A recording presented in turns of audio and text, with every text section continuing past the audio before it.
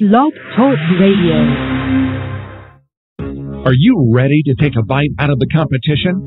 Are you looking for ideas to make your business better? Welcome to the Core Business Show with Tim Gage, sponsored by Apple Capital Group. At the core of every successful business, you'll find people making a difference. And with each episode of the Core Business Show, we talk with those people, examine those ideas, and explore the strategies that make them special. Now, the host of the Core Business Show, Tim Gage. Good morning, everybody, and welcome to another episode of the Core Business Show. I'm Tim Gage, your host. Today, I have the pleasure of having Randy Gage. He is the author. Risk is the new say. The rules have changed. We're going to discuss this book in the next few minutes, over the next 15 minutes. If you would like to join the conversation, please call in at 347-324-3460. Again, 347-324-3460. Or you can post a question in the chat room, or you can email us at info@thecorebusinessshow.com. We'll be back in a moment with Randy at the station break. You're listening to the Core Business Show, sponsored by Apple Capital Group. Apple Capital Group in Jacksonville, Florida, is a commercial lender that specializes in asset-based loans, equipment leasing and financing, invoice financing, commercial real estate loans, and asset-based financing in the U.S. and Canada. Apple Capital Group is a direct lender that lends on their private equity investment portfolio. 90% of most loans are decided within 2 hours, and vendor funding within 24 hours after documents are completed, with a one-page application. No slow no's, just a quick decision and a fast yes. To get more information about lending from Apple Capital Group, call 866-611-7457. That's 866-611-7457 to speak with one of our loan specialists. Or visit us right now at applecapitalgroup.com. Welcome back to the Core. Once again, here's Tim Gage. Welcome back, everyone. Randy, welcome to the program. Hey, great to be on with you, Tim. I guess to begin with, our audience really love to hear personal stories about the people we have on the program. So, just tell us about yourself and how you get started in writing this book. Well, it's interesting because it's funny. I'm working on the sequel with the agent now, and they're saying, well, you're not a futurist. You're not a trend guy. You're not an economist. You're not a academic. You're not a statistician. What are you? I said, I'm just a guy who learned how to make some money. There you go. And that's what drove me to write the book. I wanted to show the practical application side of finding hidden opportunities. That'd be the best way I could describe it, I think. And tell us about your background. Where you from and how you got into business? I grew up in Madison, Wisconsin, single mother who raised 3 kids, by herself, knocking on doors, selling Avon. So I was always poor. I wanted to, when I started in the restaurant business as a dishwasher and cook and worked my way up, did some network marketing, direct selling stuff, made some money there, lost it again in the restaurant business. So a lot of fits and starts along the way before I before I really started. It took me till I was probably 35 to figure things out. Wow. Is there a particular thing that in business that if you had to throw out there, of course you want to keep trying until you get it right. Is there one particular thing that's really stood out that kept you going? Say, I'm going to try until there's nothing left in me. Yeah, you have to be the biggest investor in your dream. You have to be the biggest believer in your dream. And when I say I figured it out, I don't mean I figured everything out. I mean, well, at least by the time I was 35, I was a millionaire, and that was my goal. Because I was, I grew up poor my whole life. I hated being poor, and so the only thing that was my vision was I always said I'm going to be a millionaire by the time I'm 35. And coincidentally, right, that's when I became a millionaire. So, but you have to believe in yourself before you ask anyone else. And it's tough. It's hard. It's lonely. But if you're an entrepreneur, you don't have any other choice. You just know that is what you do, and you do it. When you talk about lonely, I've heard this from a lot of small business owners. Even when they even made it where they want to be, it seems as lonely at the top. Why is that? Because you're an artist, and the artist is the loneliest person on earth because Wow. you're and I'll tell you what happened. I'm just actually, this is I was just writing the epilogue. No, not the epilogue, the prologue. The prologue to my next book, which is a sequel to Risky is the New Safe. I'm relating the story. I was doing a business development congress in Ljubljana, Slovenia.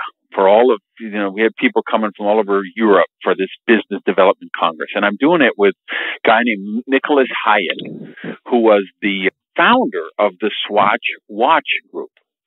And he's like the guy who single-handedly rescued the Swiss watch industry. And at that time, he had 16 different brands, all competing against themselves. He was worth about $3 billion at that point. He was in his 70s, probably mid-70s. But it didn't mellow him. He's not one of those people who mellowed with success. He was this blunt, brash, gruff-talking guy. And so we're doing a press, a news conference for the event. Mm-hmm. This young reporter says to him, you got all this, you've done all this, you're not getting any younger. When are you going to retire? And he looks at him, and he looked like the guy had just, tried to rape his mother or something, right? And he says, entrepreneurs are artists. And artists never retire. And in that exact instant, I knew two truths to the very fiber of my soul. Number one was I would go to to my grave wishing I was the first person who had ever spoken those words. And number two, now I had a label. I knew how to make sense of how I felt about being an entrepreneur and what drove me to be an entrepreneur. Wow. That's a compelling story. You've taken all of this and you've written other books, I'm assuming, and then you wrote this particular book. What propelled you to write this particular book, The Risk is the New Safe? I was going to Phuket, Thailand. Wanted to do one thing on my bucket list. I wanted to ride an elephant through the rainforest. And when I was there, I came across a place where they were training monkeys to harvest coconuts to replace human laborers. That was an interesting thing, kind of caught my attention. I mean, yes, we use animals for beasts of burden, but these monkeys are going to take the place of humans who are doing these jobs now. Very same trip, way home, I'm in the airport. I meet a couple with a little carrier. They had the first cloned puppy that had ever come to the United States. And I played with that puppy, and that was the most normal, adorable puppy like you would find at any animal shelter you would want to go rescue. And to know that puppy was a clone and see how normal he was and realize, where does this lead and what does this mean to human cloning and what does this mean to genetic engineering? What does this mean to the job market? And what does this mean to relationships? And what does this mean to the economy? And that was the rabbit hole that I went down in Risky is the New Safe. It's all of these cataclysmic changes that we're going to be going through in the next 15 years, not 50 years, 15 years, some of them in 2 or 3 years, and all of the tremendous challenges that they're creating, but of course the wonderful and very lucrative opportunities that are going to come as a result of each of those challenges. Wow. Cloning. When you look at those particular changes, you address this actually in your overview, sure, at the beginning of your book, about the cloning. Where do you see with this Risky, the New Safe, in cloning and finding other sources of labor like training monkeys to do the work of humans? How do you look at that with a small business today? I know for years we were looking at automation, or are we going to begin to just look at different ways of getting things done in order to cut the work to shrink the workforce in one sense, or are they just going to be a little bit more inventive how they do things? Well, it's going to affect every business in the world, from big multinational companies to the local hardware store. If Jones and Sons can clone more sons, why are they going to hire more employees? They're not, right? So, And everyone, even you say, okay, well, we're not 2 years away or 3 years away from human cloning working in the hardware store. That's true.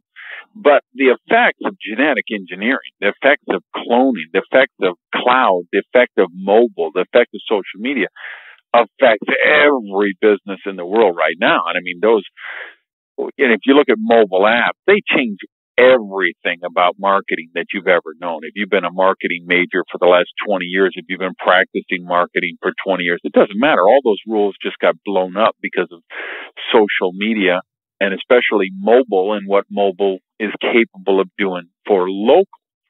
And then if you look at branding, same thing. Branding is whatever you knew about branding before, trying to monitor your brand, protect your brand, blow it all up, because social media does that. Web 3.0 has eviscerated all the rules. So whether you're a beauty salon, whether you're a chiropractor, whether you're an accountant, well, now you're going to say, well, do I need a mobile app? How do I get local business? Okay, yeah, there's internets, there's search engines, everything's moving to the cloud. I get there's a lot of this tech stuff and these tech terms that I don't even know what the hell do they mean. But how does that affect my business? How does that translate for me to get business as a local chiropractor, as a local accountant, as an attorney? And that's where the biggest wealth opportunities are going to be over the next 3-4 years. wow. So when you look at that, it's kind of scary in one sense, because now technology is getting to the point that it's moving so fast. The average person can't really keep up. Now, the new generation who's used to all these mobile devices is second nature to them, or part of their nature in one sense. But if you're looking at the 40 plus who's been doing things a certain way, who's been trained to do things a certain way, it's going to be a sense of how can you adapt and keep up? Because if you just close your eyes for 6 months, I mean, the world has just passed you by. The world will pass you by in 6 months with the exponentially accelerating speed of change in so many of these things now. And that's why I wrote Risky. Risky is really a game plan to say, okay, how can we look at the trends that are happening in our field, whatever your field is? Okay, what are the hard trends versus the soft trends? What are the things that, where will this take us? Okay, what kind of problems will that create? Because if we can know what the problems are going to be, then we know where all the opportunities are. And if you distill the difference and understand the difference between hard trends and soft trends and the cyclical trends, like cyclical, real estate goes up, goes down, currencies go up, go down. Those are cyclical trends. And then there's hard trends. The ease of accessibility of broadband. That's a hard trend. That's going to continue. The price of broadband is going to continue to get lower and lower. That's a hard trend. So once you do that, you really can foresee the future with a shocking degree of clarity. And once you know the future, now you know what the opportunities will be, and you can be 2 steps ahead of your competitor, because you really can see around the corner, because you can use the data to get you there. Wow. In the Act 2 of your book, you talk about the only free cheese is in the mousetrap? Yeah. And that's really my core philosophy on prosperity. The only free cheese in the mousetrap. And to sum up, we have so many entitlement programs in government right now that are running amok, destroying the work ethic. We have so many people looking for the shortcut. So many people like, hey, I watched The Secret 27 times and my yacht hasn't pulled right up in the harbor for me yet. How many times do I have to watch this movie anyway? We got to blow up that kind of thinking, and we got to realize that prosperity is created by adding value and solving problems. And if you add value or solve problems, you will create wealth. Wow. And then you go into the new religion of ideas. Yeah, and the economy now and where we're going from this point forward, ideas are going to be the most sought after currency in the world, because that's where innovation comes from, ideas. Inventions come from ideas. Cures to terminal diseases come from ideas. Progress comes from ideas.